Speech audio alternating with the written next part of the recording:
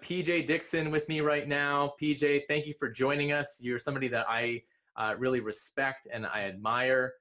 I first heard PJ speak on stage at an event called Thrive. It was in Las Vegas, and you were speaking in front of 1,000 business owners and entrepreneurs and people that were looking to become more successful in their life. So I am very excited for this interview right now. Thank you. Thanks, brother. I really appreciate it. And it's a real honor to be here for you because I actually have the utmost respect for you.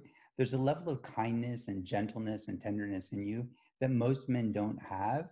And for me, it creates a really well-rounded human being, first of all, and a man that the world can trust. And the world really needs good men in it. And I really consider you one of the best. Well, thanks. I really appreciate that. And, you know, for those of you who don't know PJ, you are a success strategist. You're a transformational coach. You're a speaker. You speak to groups. You do mentorship. You speak to corporations and do trainings. But what is a little bit more of what is some of your background, and what are the areas that you help people in? Okay, so if I give you just a little bit of my background, first let's understand this. In case somebody is listening to this and not seeing me, I am a little tiny skinny dude in a wheelchair. I'm probably like 80 pounds, 4 feet tall in my wheelchair, and I have a crazy curvature in my back. So right now as I sit here, I'm not actually in my wheelchair. I'm in my studio. And so the crazy curvature in my spine allows my belly button to literally be on the chair between my thighs right now. So my butt's back there, right? Well, everybody's butt's back there, but like it sticks out because of the curvature of my spine. So think about this, like lean forward, put your belly button on the chair literally on the chair between your thighs, and then arch your back and bring your shoulders upright again. So you're from lower rib cage up to the top of your head, you're upright like a normal person, right? That's what I look like. And so I have a very rare form of muscular dystrophy that was expected to take my life at the age of 7. And fortunately, I have lived quite a bit longer than that. I've been speaking since I was 7 years old, and my life has literally been all about being of benefit to other people. I've been people's counselor. Now I can't say counselor because I'm not legitimately a counselor, but I've given people advice. I have helped them solve problems in all areas of their life, whether it's like, I don't know what I want to do with my career. I'm struggling with my relationship. I'm single. I'm really like all these negative thoughts in my head. I'm experiencing pain. Like I want to reconnect with my teenage son. I need to figure out how to communicate better with my partners, with my friends, with my business partners, like all of that. Why? Because it all comes from the same place. It all comes from our mind. And so while I could tell you tons of stories about me and the things that happened in my past, it's more important for us to realize collectively that what we're going through, what we're experiencing in the world, what we're experiencing in our body is almost entirely being experienced by the mind. And I would even argue that, some might even argue that it is entirely experienced by the mind. So as we go on with our conversation, I'm going to talk a lot about one of my favorite subjects is the conscious versus the unconscious. What's going on in the mind? How can we shift the mind so that we can remove some of the pain? And so I was literally raised by a woman, my mom, who was an art therapist, a psychologist for 27 years. So I grew up reading Psychology Today, the DSM-4, having my mom ask me questions about the brain and about emotions and about thinking. And so this is for me, this is second nature. This is the stuff that I geek out on. I get excited about what's going on in the brain and the body and how we can improve ourselves. One of the topics that we can touch on right away is negative self-talk, because a lot of people listening to this right now are in physical pain, and they're dealing with sciatica, they're dealing with a knee injury from a meniscus tear or knee arthritis, and so they are physically in pain. And me personally, I use my physical ability, like to go walk, to go to the gym when we were able to go to the gym. Those are ways for me to reduce stress. And I couldn't imagine, if you can't even do those things, and you can't even go to the gym, you can't even walk because you're in so much pain, how could that affect your psychology? I mean, that's going to have this, an incredible detrimental effect, or it has potential to. And what we need to do is we need to rewire that and reframe it. And you're probably one of the best individuals that I could think of to talk about this. So, and the fact, with your physical condition as well, you're confined to a wheelchair, but yet you seem like the most limitless person. So Thanks, man. there must be something that you're doing right. So I'd love to hear what you'd have to say about negative self-talk and how we can overcome some of that negativity. So this is great. Like, I love this stuff. Okay, so first of all, the brain aims, okay? Or sorry, the pain aims to steal your life from you. Okay, the pain aims to steal your life from you. So the question is, right? Buddha said, pain is inevitable, suffering is a choice. So the question is, are you going to allow the pain to steal all of your attention, steal all of your consciousness, and let you now reside only in the pain? Because if that's what happens, if you're allowing yourself to be victimized in that particular way by your brain, if your unconscious mind, the pain center inside of your brain is commandeering your consciousness, then you are enslaved to that pain. You are letting it choose you and think you. I always say, think your thoughts, don't let your thoughts think you. Think your thoughts, don't let your thoughts think you. And if you are allowing the brain to steal your consciousness away and take away what you really want to be thinking about, then what happens is you wind up living in the pain and you lose everything else around you that you really want. And so if we're looking at the negative self-talk, when pain is so, I'm going to be quiet, or not be quiet, but I'm going to close my eyes for a minute while I talk, because I want it to come through me instead of from me right now. Okay? So this might seem a little weird, but I'm a little woo-woo sometimes. So here's the deal. When we experience chronic pain, what happens is the brain almost starts to get cagey. It winds up being like a caged animal. It's trapped. It can't get out. It can't get away from the pain. The only thing that it wants is to get away from that pain. And so this negative self-talk starts to happen, like, I'm never going to be free again. I'm never going to be able to walk again. I tore my meniscus. I'm never going to be able to play sports again. I'm never going to be able to get past this pain. It's always going to terrorize me. It's always going to be there. I'm never going to be able to. And so if you look at these words, I'm always, I'm never, it's always, and it's never, right? These are words that are like global terms. And what happens is the unconscious mind says it so often, and you experience it at the conscious level, that you begin to believe it. You begin to buy into it, okay? You're being programmed. So, and the programming happens from the pain itself. And the belief comes after the program. And then the thinking, the language comes after that. So the pain occurs, okay? And then the pain stays for some of you. And when it stays, you start to believe. What do you start to believe when the pain stays? You start to believe, well, this pain is never going to leave me. Never, right? I'm always going to be in pain, always. So these are global terms, and they don't create any flexibility, any space for you to move in. I teach martial arts, and I train in martial arts, and I have since I was 19, since like 87 or 88. Okay. And so if somebody comes up behind you and bear hugs you, which means they wrap their arms around your arms and around your rib cage, and they squeeze as tight as they can, and you're stuck. You can't move, right? Your arms are locked to your rib cage. You can't move forward. You can't move backwards because your back is up against their chest. They're pulling you against their body, and you feel stuck. So if this is the case, you have no freedom. You have no ability to move. And if you're in chronic pain, it can feel like you have no way to get out. It can feel like you have no way to create space. It can feel like you have no choice, no option, no way, no place to turn, right? And so when somebody bear hugs you and you need to get out of that, one of the first things that you do is you arch your back and simultaneously lift your legs as if you're leaping down instead of leaping up. So you lift your legs so your feet still catch you. You don't put your legs straight out in front of you. You just bend your knees and your butt drops a little bit. And as you do that, you lift up your elbows. So you've arched your back, you lift your feet so your butt drops a little bit, but your feet still catch you, right? So now you're bent at the knees and you're lifting your elbows simultaneously. Now what happens is I've just created space between their arms and my arms, between their arms and my chest, between my back and their chest, right? I've created space by pushing my head back.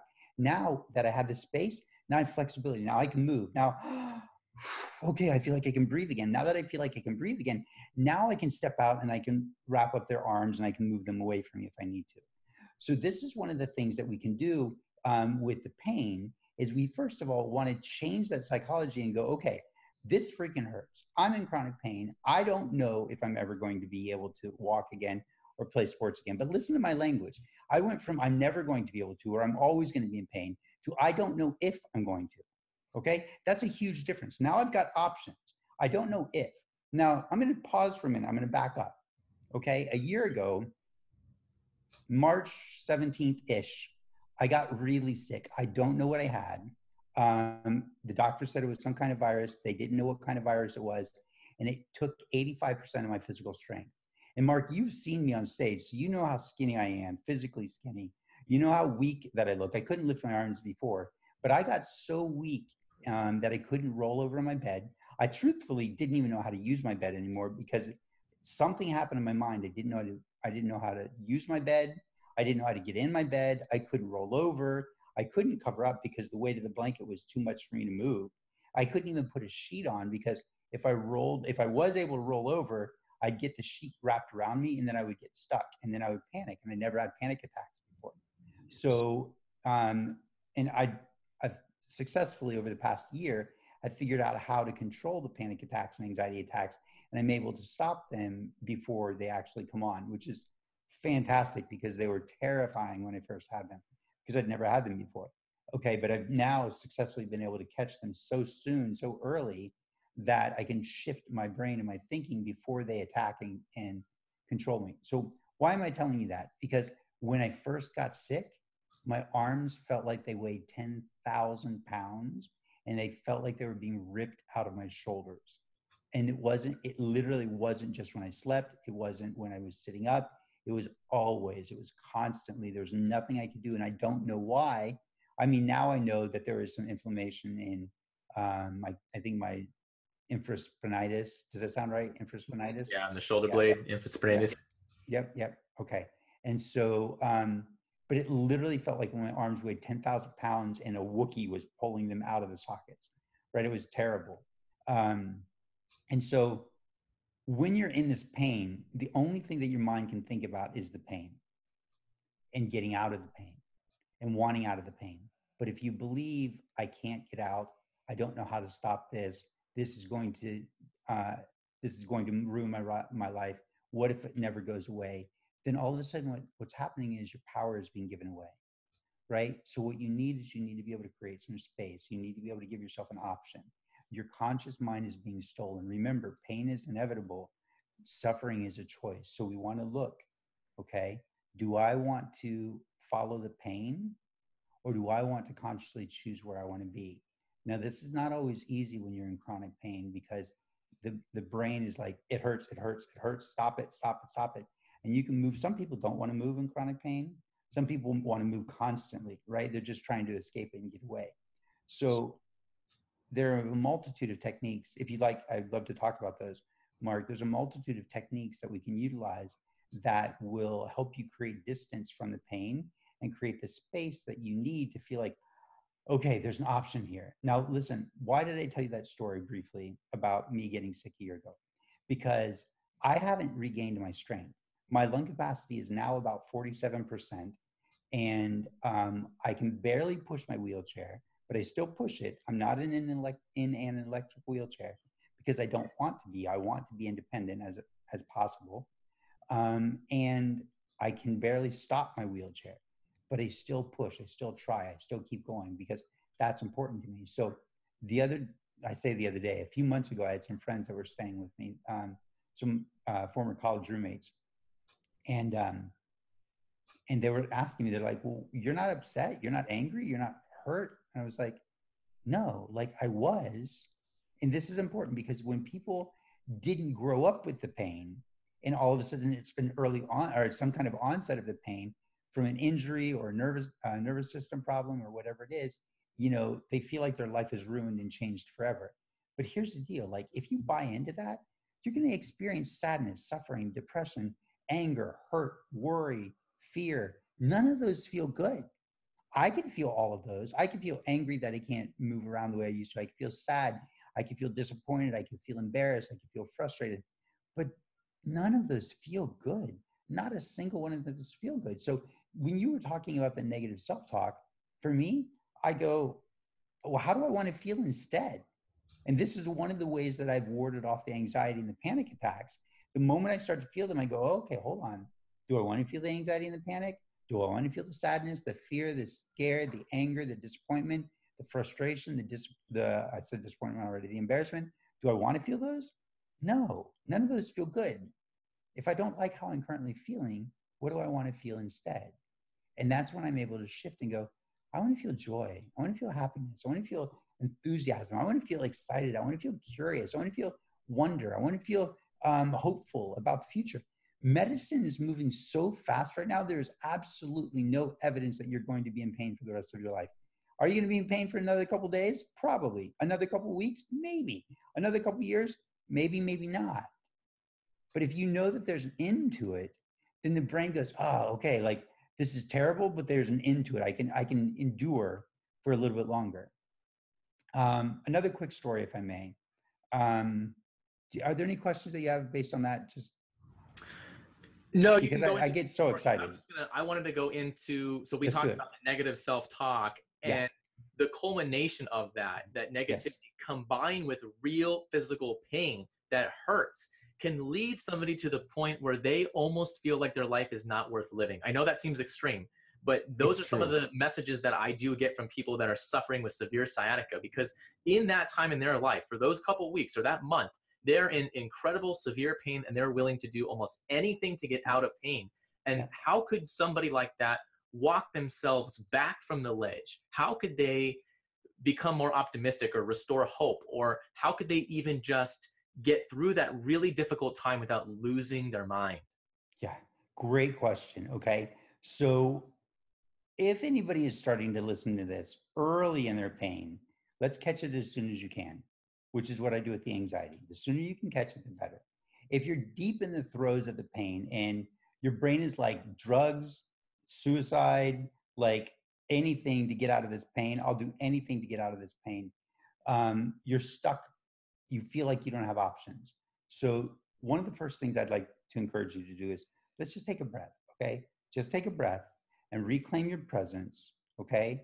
So when I say reclaim your presence, I mean reclaim your mind, reclaim your awareness that there's other things around you.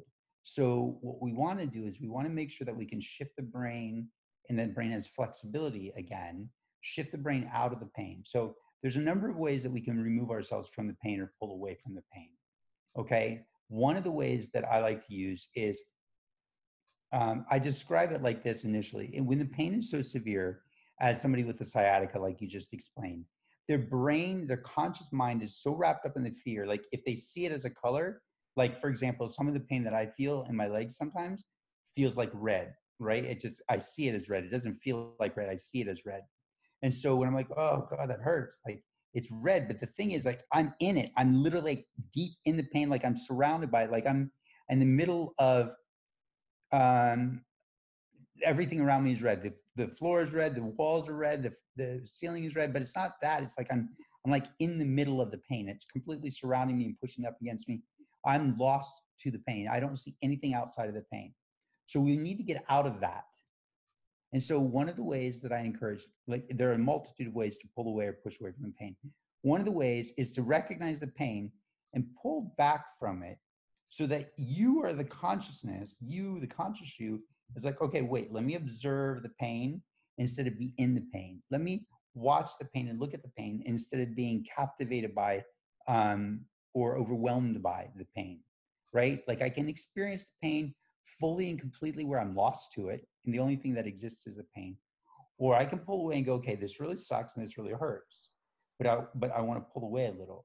And you can see me leaning forward, like when I'm in it and pulling away from it, just that little bit, all of a sudden softens the mind, what's going on in my mind. So when I pull back from it a little bit, then what I do is if I'm seeing it in my head, right? I pull it out so it's actually in front of me now.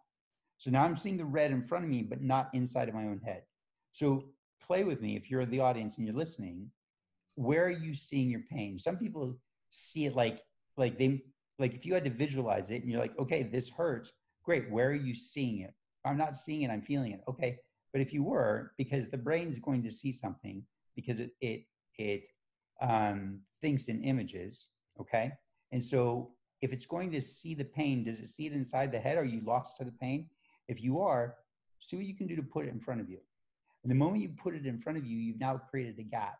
And in my mind, what happens when I do that is I push it away from me. So I pull myself out of it, and then I push it away from me. And the further I can push it away, the more I create this distance. And what happens in my mind is I start to see the pain, and then I see almost like this fog around the pain, and then I see me, the conscious me, outside of that. And so as the pain comes through the fog and still comes to me on this side of the fog, it's not as bright red. It's not, the edges aren't as sharp. Its bite isn't as sharp. It doesn't have the same shape. Its sharp edges are softened. And so I'm talking about what does it look like to you? What does it physically feel like to you? Does it have a sound? Like sometimes I have pain in my legs that I've had since I was little, where it feels like two live wires are crossing, and it's almost like two nerves are actually touching each other, like two live wires, and it bites really quick. I'm like, and so when that happens, and it happens repeatedly, or it happens for an extended period of time, when I push it away, what happens is it doesn't feel like it's biting as much, right? I still feel it, but all of a sudden I feel like in my own mind, because we're talking about losing our minds because of this, in our own mind, I feel like, okay, wait, there's a little buffer here. I still feel the pain, right? But I'm not suffering from the pain. Let's make a real clear distinction. I feel the pain, but I'm not suffering. Okay? So I feel the pain, it hurts, but just that space gives me this opportunity to sort of float in this ethereal place for a moment, just like, okay, wait, hold on. I don't even want to move because I feel like I found a place where like my mind has created a little bit of gap from the pain. I feel like I can breathe just for a minute. Okay. So identifying what it looks like. What shape is it? What color is it? Or do you see it? What is the texture of the pain? Is it sharp and gritty like sandpaper? Is it sharp like barbed wire?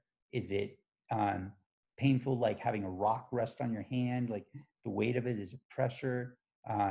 So when you're able to identify that and just observe it, all of a sudden you get lost in the observation of it. You create distance between you and it, right? And so look at, what does it sound like? Does it have a sound? Because, I know I said the electrical pieces, because when my legs feel like the nerves are crossing and that's sort of that electric bite, not only does it feel like it's sort of biting like an electric shock, but I also can sometimes hear it go like you might hear electricity. That's not terrible electricity sound. But it sounds in my brain a little bit like live wires touching in my head. And so I've got sound that I can change. I've got the color that I see it. I've got the shape of it, the texture of it, the physical feeling of it. And so sometimes I'll push it away. There's a multitude of ways that I can do this. I'll push it away. I'll turn it upside down. I'll observe it from a different perspective. I'll go from first person where I'm in my brain to third person where I'm like looking at myself. I'm okay. I can see myself experiencing that pain.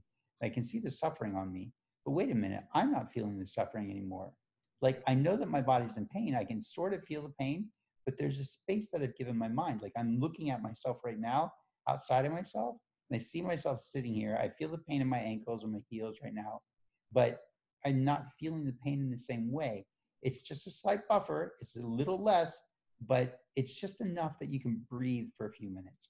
And this takes some effort.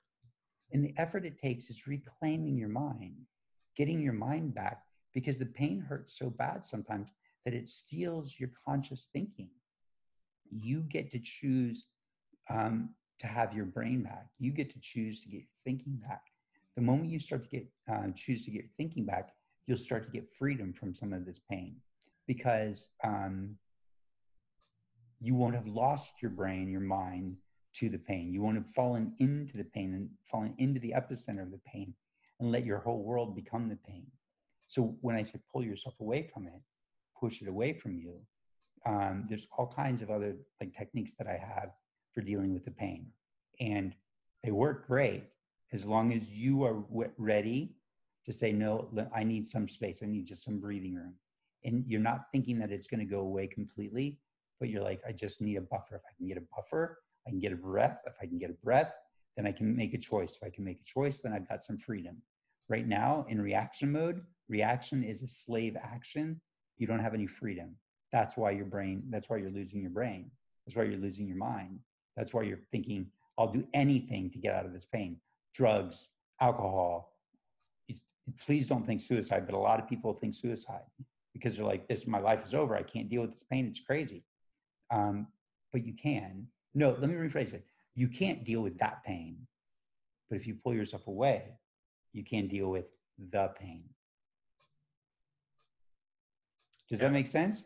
I really want, like, everything in me wants to go into like these different ways that we can deal with the pain. But I'm trying to like give you a taste of it without like spending all the time doing all of the talking. Yeah, as you're talking, I was thinking of a toothache that I had. Okay. It was a couple months ago. It was actually at the start of all the stay-at-home orders, and so I wanted to go to the dentist, and I just wanted to wait, and I still need to go, but to get it looked at. But it really started to make me very anxious, and I started thinking like, this is going to get worse. I've heard of trigeminal neuralgia. I mean, I'm just like, I don't want to have this toothache anymore. And you can get really anxious and wrapped up around those thoughts. So as you're describing this imagery technique, I started to think about the pain in my mouth being like a ball of tinfoil. Yeah. And it's like Keep I going. was chewing. It's like I was chewing on this ball of tinfoil that was jagged, and it had that nasty, those electrical, shooting, and nasty metallic flavor in your mouth. And then as you're talking more and guiding me through that exercise, then it started to transform and it started to get softer. Yes. And it's the edges started to get really smooth. So I started to think of like a crystal ball, and then it got even softer, and then the edges started to melt, and then it became a marshmallow. Yes. And then I was like sitting there like chomping on a marshmallow, and I was like, oh, this texture feels great, and it's soft. And it cushions it. And so it's really powerful to go through a mental activity and exercise like you just gave us as an example. So let me ask you, did the pain subside during that process?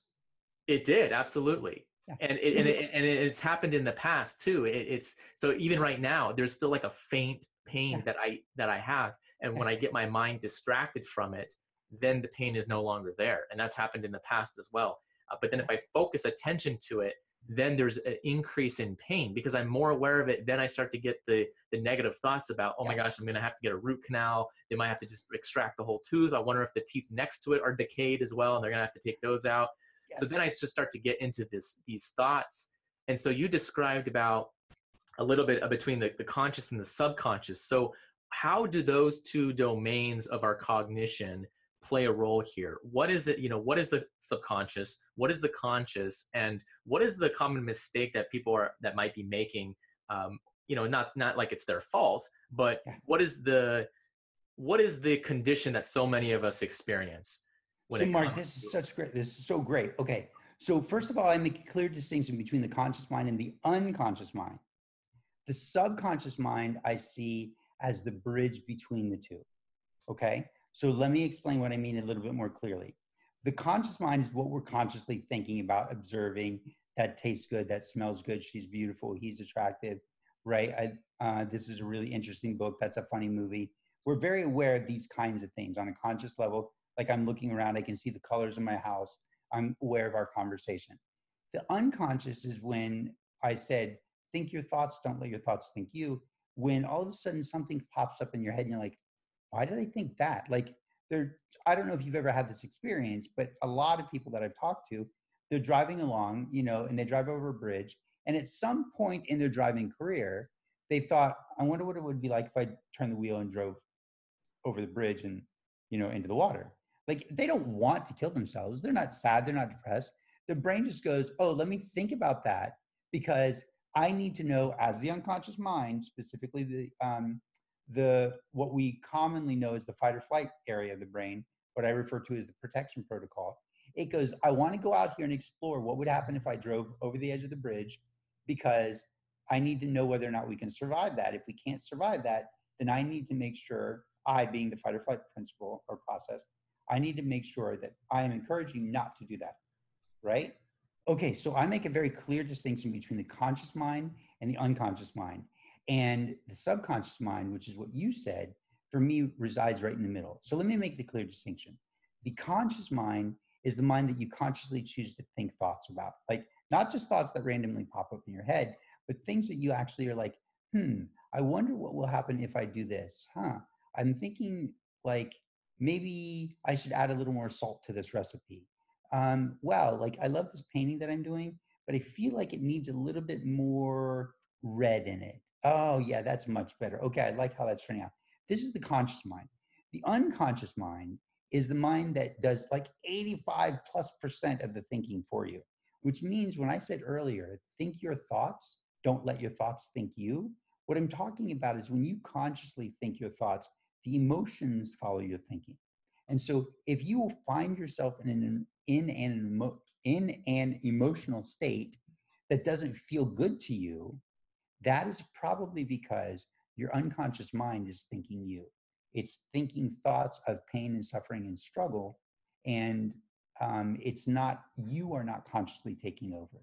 So even though I might physically be in pain on occasion, not always, and sometimes it's extended pain, right? Even though I might physically be weak, even though I might get frustrated because I can't roll over in my bed, or like I used to,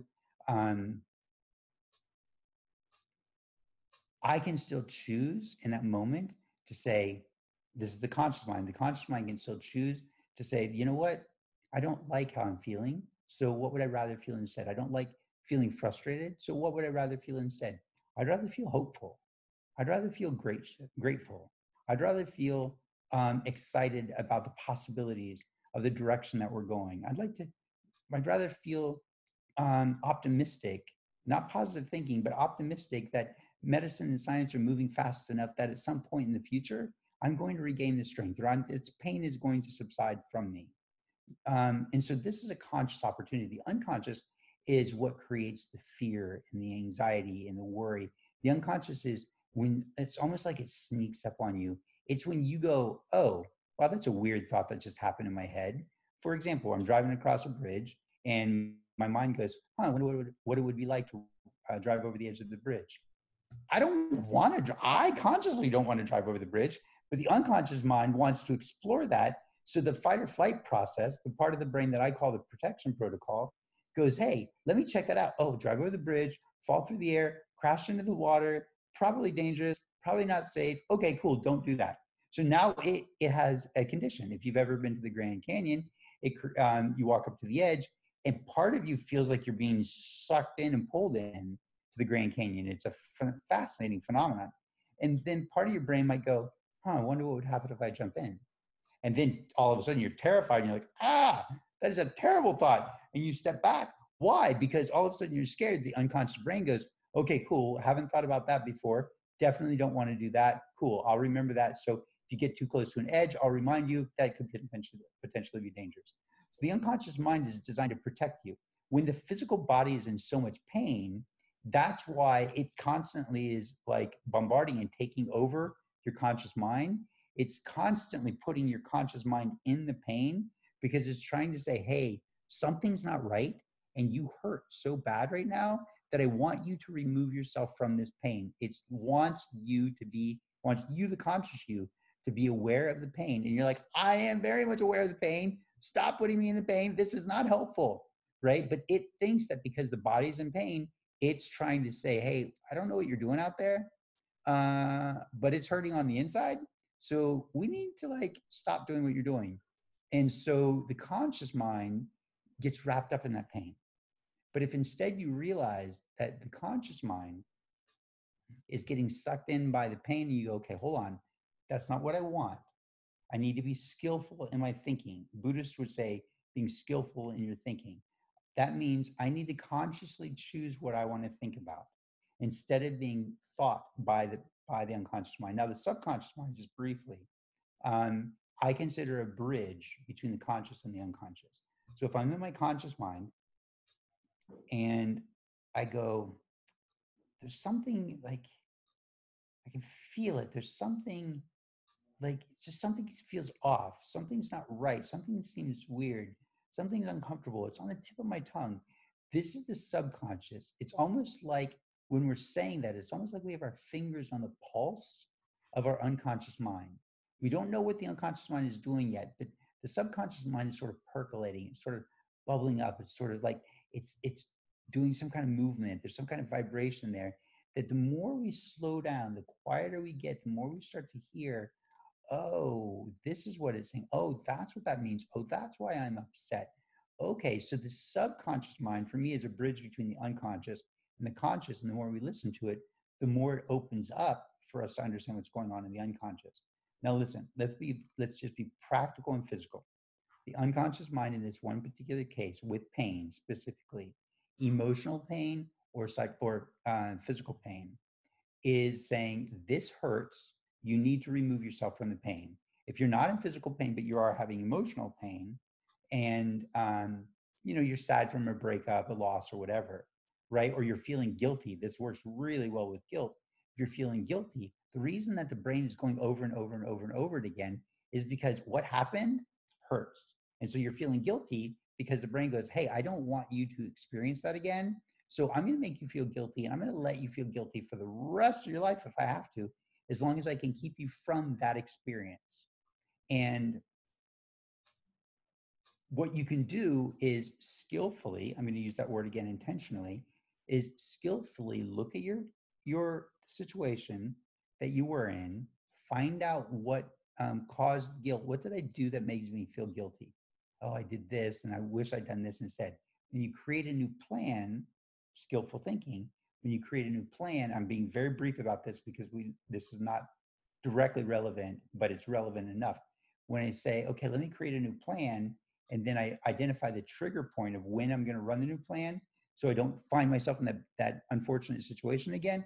But instead I go, oh, okay, hold on, here's the trigger. This is what I did last time, and it caused me to feel guilt, right? And emotional pain. So here's what it is, my new plan. I'm going to run my new plan. Cool. So as long as I know what the trigger is, I know what the new plan is, because I want to avoid the old pain, and I commit to that, the guilt will immediately go away. Now, what about physical pain? Very, very similar. Okay. In that, we want to use our brain skillfully. So remember a moment ago when you were talking about chewing on that tinfoil ball and feeling it poking and stabbing and that metallic feeling, and you said that it then turned into a crystal ball, and then it softened and turned into a marshmallow, and right, and all of a sudden everything was like softer, and the pain. I asked you, I said, a moment ago we had a bit of a break, you and I said, I asked you, did the pain go away? And you're like, yeah, the pain went away a little bit because I put my brain over here. But if we put our brain into the pain, all of a sudden we're consumed by the pain again. Yes, this is skillful use of your brain. This is skillful use of your mind. So when you realize that you're in pain, and I do this, I have so many different, I'm not in chronic pain, but I'm in pain every day, different times of the day. So when people go, are you in pain? I will almost always say, not really, because I'm not in chronic pain. Like right now, my hips hurt because I'm in a static state and I can't move. But I can focus on that and I can be like, oh, and start to squirm around. Or I can just say, no, that's not that. Yes, I feel that. But where do I want to be? I want my conscious mind to be in my heart. I want my conscious mind to be connected to my brain, right? And so I want my consciousness in my heart, in my brain, and expanding outward into the camera so that I know that what I'm doing is I'm conveying information. So my attention is not on the pain. Yeah, I feel it in the background, right? But it's a little like you can hear the kids playing in the bedroom, but you're not paying attention to what they're saying. You just know that they're saying something and playing and having a good time. Or you hear the TV on in another room, but you're not really aware of what's being played. You're just like, oh yeah, I hear the noise. Okay. And so it's the same when you choose skillfully to place your mind in a different place. So when I was talking about um, what does the pain look like in your mind? What do you see? What do you feel? What do you hear? When you start to do that and you start to go, okay, these are the three categories: see, feel, and hear. If I start to change those qualities, then I start to change the pain. So sometimes I'll pull out of the pain, right? Sometimes I'll push the pain away. Sometimes I'll go into third person. Sometimes there's another one that I wanted to share with you. Give me a sec. Oh, this is a really cool one that I just came up with recently, and I love it. So if you take the pain that you're feeling, wherever it is, like if you're experiencing sciatica, like Mark suggested earlier, right? If you've got that pain, move the pain. See if you can feel it in a different part of your body. And when you move it, like even if you're like, well, you mean like sciatica in my right side, and I want to put it on my left side? Sure. Or take that sciatica and put it in your the space between your elbow and your shoulder. Can you feel it in that space? Right between the tricep and the bicep on the inside of your arm. Can you feel it there? You're probably gonna be like, not really. I mean, I can sort of like kind of make up the pain, but as you're doing that, are you feeling the sciatica pain in the same way? I guarantee the answer, if you're skillfully using your mind, is no. I'm not feeling the pain in the same way. Because what the mind is trying to do is it's trying to find and or create pain in a place that doesn't have pain. And if you're really being skillful, you're trying to create the same kind of pain in an area of your body that doesn't hurt. Now, some of you might be like, what if I do that? If I do that, then aren't I going to turn into it? Aren't I going to like start that kind of pain in a different part of my body? No, you're not. And while the mind is powerful, we're not planning on doing that forever. We're just trying to give you a little bit of a break, right? So when the pain comes on in a really intense level, can we move it? Can we shift it? Can we change its color? Can we change its texture? Can we put it behind you? So remember when I said move it in front of you? Now take the pain, see it, the color, the shape, all of that, make it smaller, squish it up in your brain, like reach out with your physical hands and wad it up like a ball, turn it inside out, right? Throw it over your shoulder, roll it between your legs behind you, throw it behind you, go to the bathroom and put it in the toilet, throw it down in the toilet, flush the toilet, wash your hands, wash your face, walk away. What happens is the moment you tell the brain that it's different, it's a different color, it's a different texture, it's a different form, it's a different shape, it's in a different location, it's behind me and not in front of me, it's not inside of my brain. The moment you start to change these things is the moment the pain will start to subside and shift and change. There's another one where you pull the pain out. They're actually using this in hospitals and it works phenomenally. You literally, like as if, like let's say the pain in your tooth, Mark, was something you wanted to pull out. So physically, you reach up with both hands and you start to try to pull it out.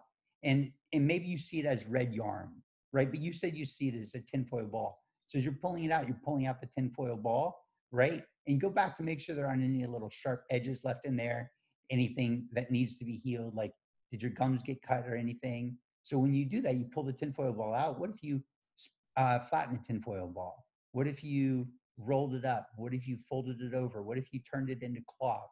What if you turned it into cotton candy? What if you turned the cotton candy inside out and it became clouds? And what if you now put that and it went from this silvery black color to this white color? And now you push it back into that space, literally, and you spin it in a different way. It was moving in a particular way before. And what if it's now spinning completely the opposite? And what if it's spinning slowly instead of sharply or fast, quickly? Now what happens? The pain changes. They're using that technique in emergency rooms before they're giving people pain medication. Fascinating. Yeah, it's very fascinating how you have this physical representation of the pain, yes, because we know that there is a representation of each body part in, yes, the brain. I recently gave my mom for Mother's Day a coloring book, but it was, yes, one of those apps. It's like, yes, those apps where you can color. And so remember those as a kid, right? You had different numbers to, yeah, color, 1, 2, yes, 3, and, yes, and you had to do, you're just filling out a coloring book. Well, there's certain parts of the body, like the fingertips, the hands, the feet, the tongue, the eyes, the face, those are sensitive areas. That's why it hurts so much when you get a paper cut, or you stub your toe in the door, or you shut the car door on your hand or your finger. It hurts a lot because those areas in the body have a strong representation and they are mapped on the brain. And so for us to make that physical connection with the pain, it can be very powerful for alleviating pain. You touched on the conscious and the subconscious, and that was amazing. Now, for somebody who is dealing with a lot of subconscious thoughts, like if you've had pain for a while, it could be really hard to implement some of this. And so, what are some of the steps to rewiring the brain and to relearning all of this? Because I'm sure there's a lot more to it than just what you're describing. Sure. So, the very first thing is, let's just get your brain back. Okay. So can you, in this moment, you've had pain for a long time and you seem to be stuck in the pain. One of the ways to rewire the brain is, what do you consciously want to see or think about instead? Okay. So right now, let's make it really super simple. Look for anything in your room where you're sitting, anything. Look away from the screen right now. Look at anything you want. You can even look at the screen. Look at my face. Look at Mark's face. It doesn't matter to me. Look at something and study it. What is the shape of it? Can you see the lines? Now, can you see the color? Now, look at the color. Is it one solid color? Or can you see, based on the way the shadow hits it and the way it moves, or the way it turns or curves, the way the light hits it, does it change the color? So if it is, like, I'm looking at a book that's like sort of this rust color in front of me, right? So is it all completely that color, or is there subtle changes to it? Can you see how the light's hitting it? Where is the shadow? What's the shape of the shadow? What's the direction of it? So when you consciously choose to place your mind somewhere else, what you're doing is you're strengthening your mind. So if we look at the unconscious mind and the conscious mind, the unconscious mind, if it controls 85+% of your psychology, it's working out 85% of the time. Whereas your conscious mind might be working out at best 15% of the time, which means that your unconscious mind is much stronger than your conscious mind. So you have to be skillful with your conscious mind. Consciously choose, what do I want to see, feel, hear, taste, or touch, and be aware of while I'm doing it, instead of the pain. Right now, what am I seeing? What is the shape of it? What is the color? How does the light hit it? How does the shadow, what is the shape of the shadow? What is the color of the shadow? If I was going to paint it, what colors would I choose? What colors would I mix? What does this feel like? What does the couch feel like that I'm sitting on? What does the chair feel like? Where am I feeling it on my leg? Where am I feeling it on my arm? If I move my arm just slightly, can I feel the texture? Do I need to feel it differently with my fingertips? If I move here and feel it with my fingertips, well, how does that feel differently? You can hear that I'm even speaking softer. Why? Because what I'm suggesting is that we soften everything by just focusing on one thing. In meditation, the reason that meditation works with pain, psychological as well as physiological pain, is because the human brain, believe it or not, really focuses on one thing at a time. Now, if you have a lot of mental chatter, you might be like, dude, you don't know what my brain does. Wrong. My brain focuses on stuff all the time. It's constantly going, right? But what's happening is, in that second, that millisecond, it's focused on the one thing. And then maybe that one thing gets interrupted. And now there's another thought that's going through. And now another gets interrupted. And now you've got another thought. And then it gets interrupted and another thought. But in that millisecond, it's only focused on one thing. When I am flying, if I'm flying to do a presentation somewhere in the world, then occasionally I'll sit next to somebody who's afraid to fly. And the thing is that they're not afraid to fly. They're afraid of falling out of the air. They're afraid of crashing. So in that moment, even when we're on the tarmac, we're not even in the air. Where is their brain? In the fear. Their brain has been commandeered, captured by the fear that the unconscious mind is thinking about in the future. So we bring it back to the present moment. That's why we bring it back to, what am I seeing right now? What am I smelling right now? What am I tasting right now? so many people are into essential oils right now, right? And so many people say, oh, they're great for, tranquility and calming you down and stress relief. Uh, And maybe they are, but one of the best things that they're great at is they just change your consciousness in that moment, because we don't smell a lot of things, right? We smell the food when it's cooking. Sometimes you smell gas at when we're filling up gas. Sometimes you smell somebody's body odor. Sometimes, on occasion, if we're lucky in the spring, we smell the waft of the flower on the wind current. It just smells amazing. And what it does is it just takes us away. It steals us away from anything that we might be experiencing or seeing in that moment, right? Because it allows us to become present. It allows us to come back to something different. It shifts our consciousness. And this is what I'm suggesting is the very first step. Again, hear me getting softer, is because the very first step is just one tiny thing. Where can you place your mind on something that tastes, feels, smells? What does it look like? What does it sound like? Where can you place your mind? Which of those five senses can you use in that moment to shift your mind? And then can you do two senses at one time? And then can you do three senses? And what happens is when you start to do that, you physically have to relax your body, because what happens is you need to create an openness in your mind to bring in more information simultaneously. And so for me to be able to hear and see at the exact same time, not like shift back and forth, but to be able to bring in like, okay, I'm really looking at the color and the shape of my camera right now. And I'm also very aware of what the chair feels like under my left arm, right? And I'm very aware of how my lip feels, my bottom lip. Why am I doing that? Because what I'm doing, and you can sort of see me staring off into space, what I'm doing is I'm opening up my consciousness to drink in as much information as I possibly can. But start with one thing. Start with one thing and then expand and play with it. Like you said, you did that sort of color by numbers thing with your mom. Sure. Where's your tongue right now? Where's your nose right now? Where's the left side of your nose? Can you feel your left earlobe? Can you feel your right earlobe? Right? Oh, I hadn't thought about that. Yeah, I feel it. Is the pain there at the same time? Well, I mean, no, but I mean, the pain's constantly there. But when you shift and just think about your left earlobe or your right earlobe, right? Or your right eyebrow or your left eyebrow, the moment you do that, all of a sudden your mind shifts just momentarily. It gives you just enough of a break from the pain to realize this is important. It gives you just enough time to realize, hold on, I can control my brain. Hold on, I can shift away from the pain. Hold on, I do have the ability to get my brain back. And that's all you need. You just need a little hope to know that you can take the next step. When you were explaining that and you were talking about flying and Yes. sitting next to somebody that has a fear of flying, it made me think of all the phobias that people have.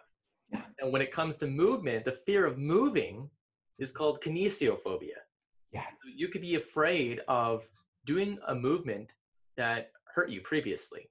Yes. If you lifted something wrong and you get a back surgery and now you're going to go lift the same item again or do the same activity that resulted in your injury, or if you went for a run or a walk, or you tried a new exercise and that gave you foot pain and you developed plantar fasciitis, it's going to be really tough to get back into doing some of those similar activities. And it might cause somebody to avoid them altogether and to be limited. But what you're saying is to focus on something very simple and taking an action step and giving yourself hope that you can get better with that specific movement or activity or belief that you had.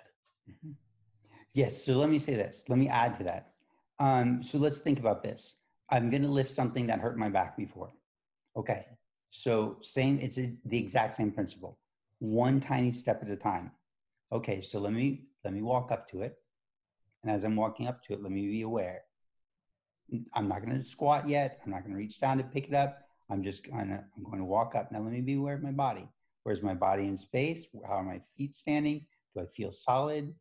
How close is that to me? How close am I to it?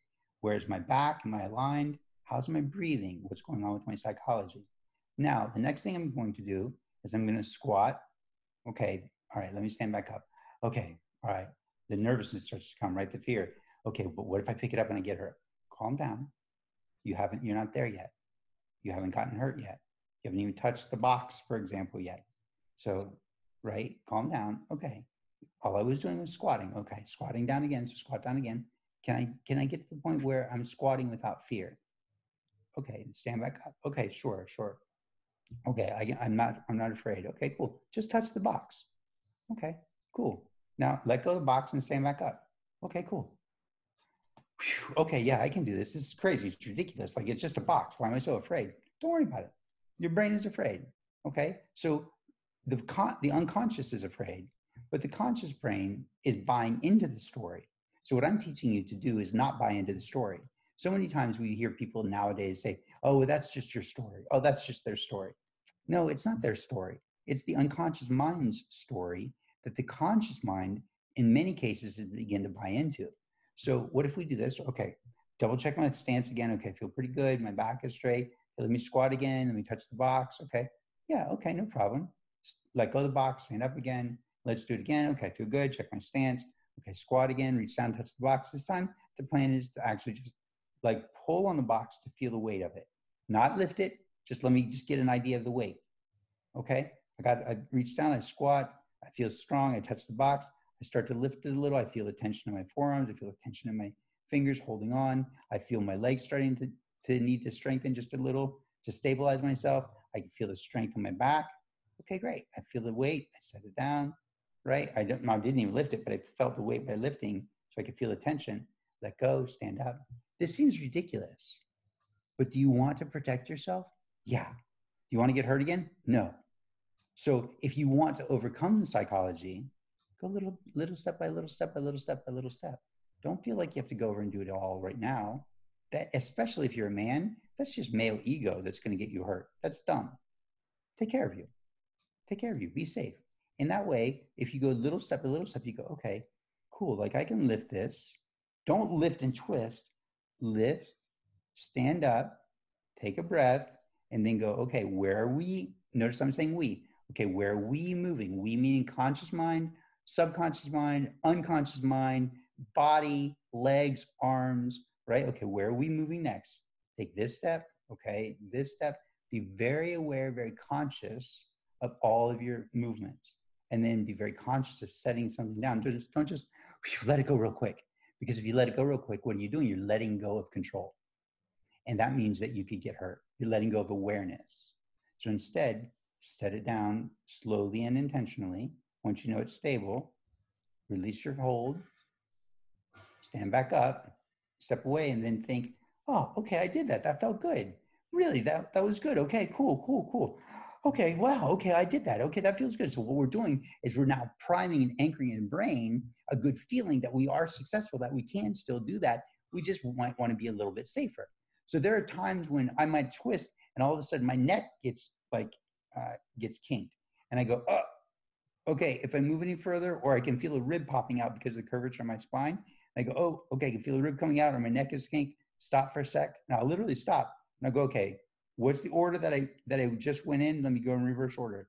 So I go, okay, reverse order, unkink. Okay, whew, all right, good. Let me check. The rib's not out. Okay, neck feels okay. All right, let me move again. All right, cool. I just move slightly different, and all of a sudden I'm okay. But I catch it because I go little bit by little bit by little bit if I have to. The more consciously aware you are of what's going on in your body, the more you have choice.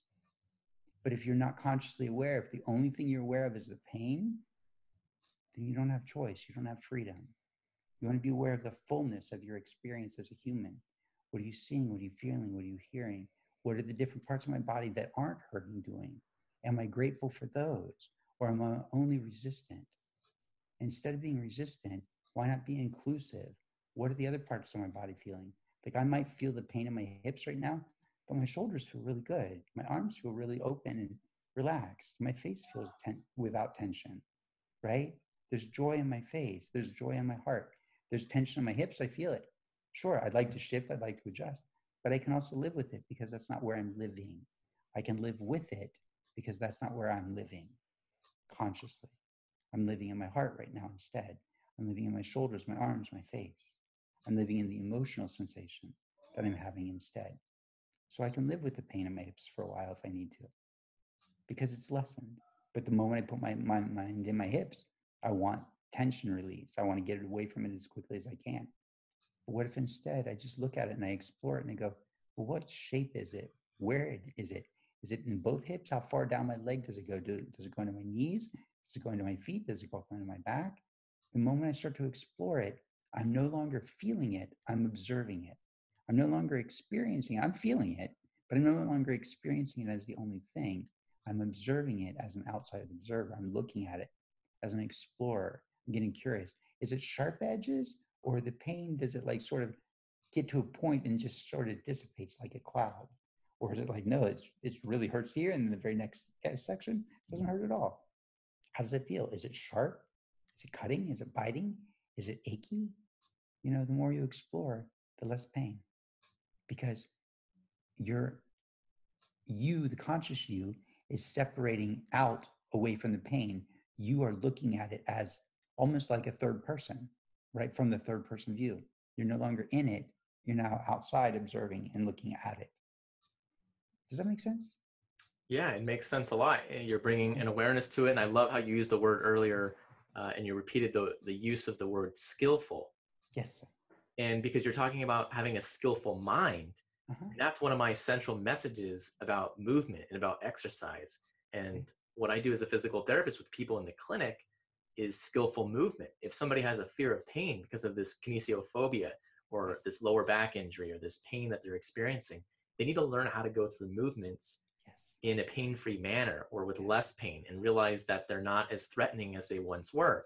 So we're really doing similar things. You're focusing, you have more of an emphasis on the mind, and I have more of an emphasis on the physics of how we're using leverage and torque and gravity and our load and our body mechanics to create movement. But essentially we're doing the same thing. We're doing something very similar. They come from the same place, right? They come from the brain, right? The difference is, are they going to come from the unconscious brain, or are they going to come from the conscious brain? What you're doing is exactly, to me, the same thing that we're doing. You're just saying, hey, consciously, I want you to think about what you're doing with your body.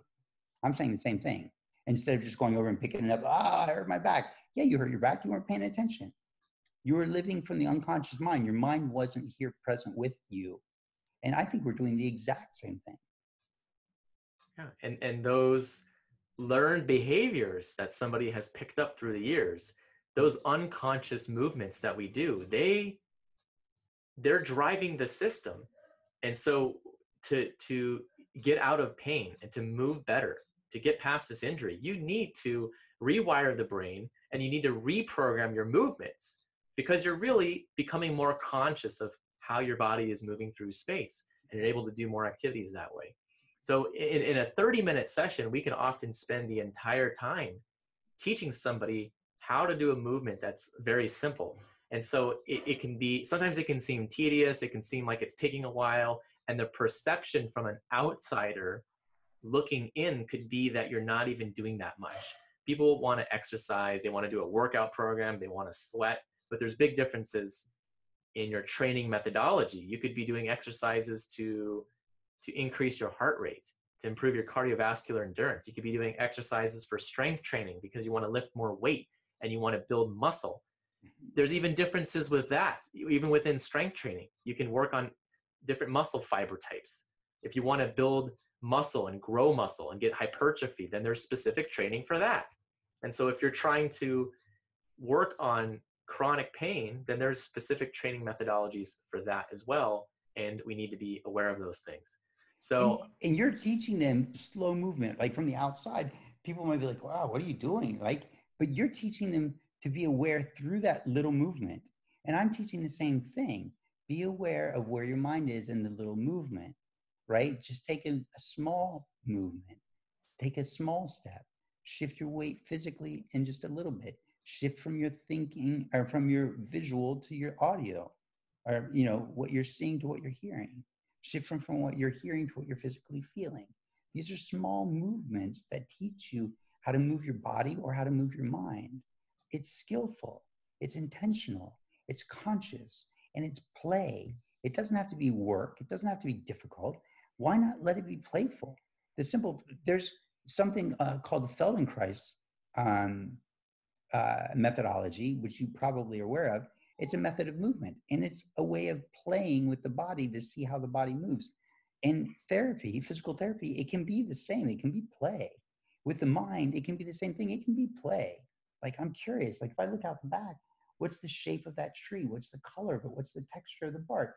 How fast are the leaves moving in the wind? Are all the leaves moving in the same direction? No. Why are some going that way and some going that way? Oh, maybe the wind is spinning in a different way. That becomes fascinating. Lose yourself in other areas of your body instead of lose yourself in other areas of your mind. Lose yourself in other areas of your world instead of losing yourself to the pain. Don't let it win. Think your thoughts. Don't let your thoughts think you. Right? You can feel the pain, but you don't have to buy into it. You don't have to suffer. You can feel the pain, but you don't have to suffer because of the pain. You don't have to. You can, but you don't have to. I know both of us could go on and on and on chronic pain and discussing this topic. But if somebody wants to get in touch with you, if they want to learn more information about how to be skillful with their mind, how could they get in touch with you and learn more about that? So you can either go to pjswisdom.com and look for an area, I think, that says contact me or contact us. Or you can simply, I'll make sure, Mark, that you have a link that they can just sign up for a one-on-one call with me. Okay.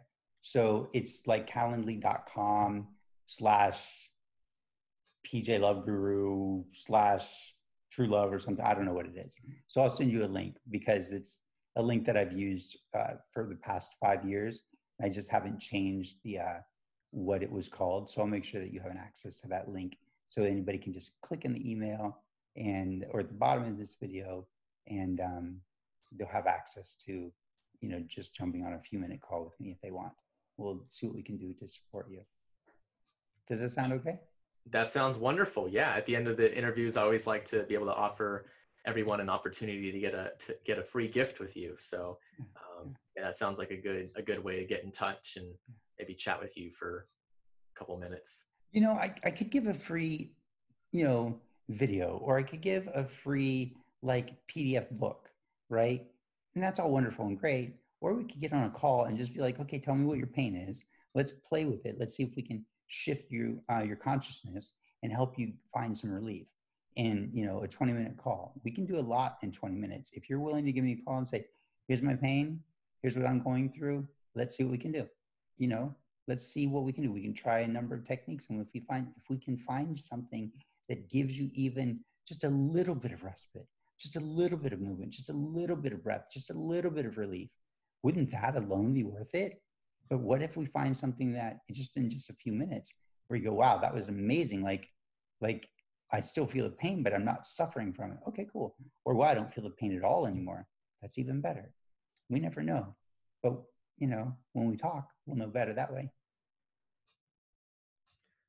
Well, I appreciate your time, your knowledge, the exercises that you took us through, and hopefully we can jump on a call again and do another training in the future, because I know people are getting helped by this. I know people are getting to understand that they have more control and power and resources and strategies and specific methods to deal with chronic pain or deal with this injury that's holding them back. And I think hopefully we had taught a few things that could be implemented at home. Look, last thing that I want to say is my heart goes out to you. Pain sucks. Pain aims to steal your life. And Mark and I get that. We really do. And there might be a part of you that wants to fight back because You're in self-preservation mode that says, yeah, but you guys aren't in the same kind of pain that I'm in, and I'm in chronic pain, and I've been in chronic pain for 4 years, and you don't even understand what's actually going on. Why did, you got to, like, I need to find something that's going to make this better. We're with you. That's why Marc is doing this, because we don't want you to suffer. We care. We genuinely do. And because we're not in, like, I've been in pain the entire time that we're on the phone or on this call. Okay.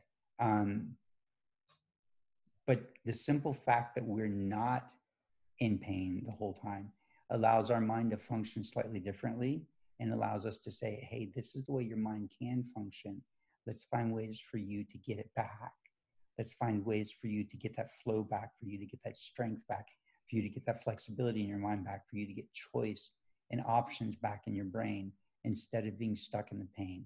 Let's find ways for you and with you, okay? Because there's no reason you should suffer always. That's just crazy, right? But if there's a way that we can get even a little bit of relief for you, wow, let's start there. Let's start there and see what we can do from there, okay? But hang in there. You may not be in pain for the rest of your life. There may be a cure right around the corner. There may be an option. So stay hopeful. Stay hopeful. Absolutely. If you're in the stock market and you can get 9 to 10% growth over the years, that'll compound over time. So sometimes it's not possible to be pain-free right away. That's 100% improvement. Yeah. But what if you're 10% this week, yeah. and then the next week another 10%? Yeah. Then what happens a year from now? Yeah. I'll tell you what, man. When I've been in terrible pain, and even periodically today, even periodically yesterday, when I've been in terrible pain, give me 3%. You know what I mean? Like 10%, that'd be amazing. Give me 3% and I'll feel like I can breathe. Just like, let me just shift slightly. I can't move my legs anymore. Somebody has to move them. I mean, I can move them barely, but in my wheelchair, they sit static all day. They don't get no subtle movement. They're basically the way they are for sometimes 20 hours in a day before I jump down if I'm working a long day. And so, I'm sort of stuck in that position. So I get it. It sucks, but be patient. There's hope coming. Okay. Marc and I will do what we can to support you. Appreciate your time, PJ. Take care, brother. Thanks. My pleasure. Really good to see you. Bye, beautiful people.